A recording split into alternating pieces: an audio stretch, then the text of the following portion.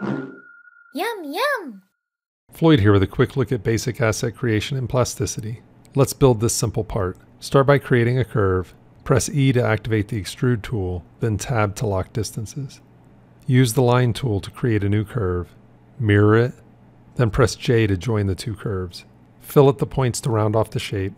Use the curve to cut the sheet, then delete the outer sheet. Thicken the sheet to make a solid. Create a circle curve and extrude it to make a solid. Boolean union the two solids.